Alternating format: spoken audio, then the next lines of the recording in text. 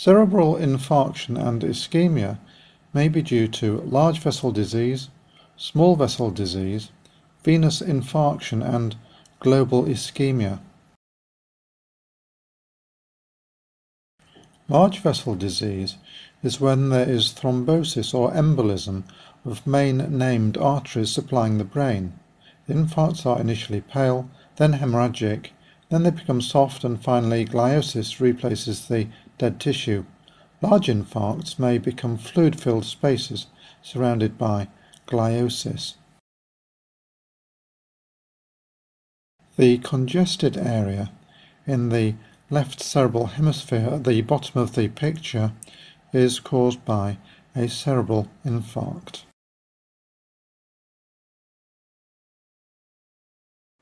This is another example of a recent cerebral infarct.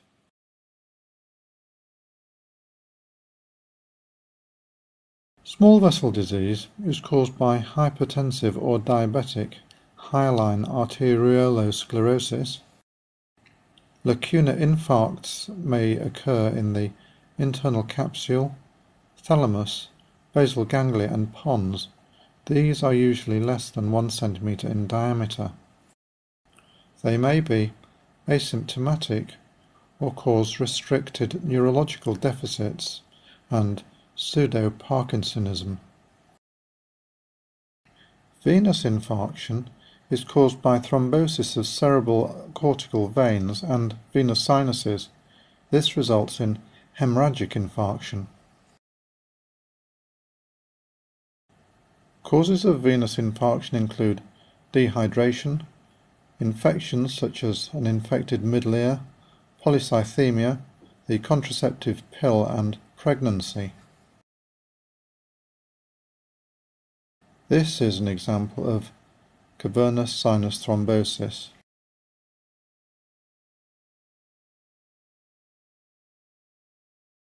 Here is another example of sinus thrombosis.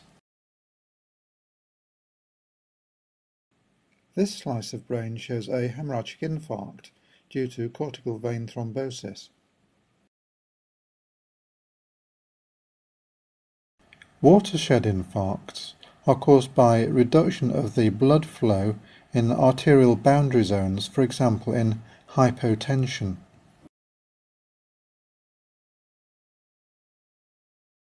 This plot of cerebellum shows bilateral watershed infarcts. Global ischemia is caused by a reduction in the cerebral blood flow or oxygenation. It can cause cortical laminar necrosis. The cerebral cortex becomes shrunken with loss of white matter. Causes of global ischemia include cardiac arrest, severe hypotension, severe hypoglycemia, and carbon monoxide poisoning.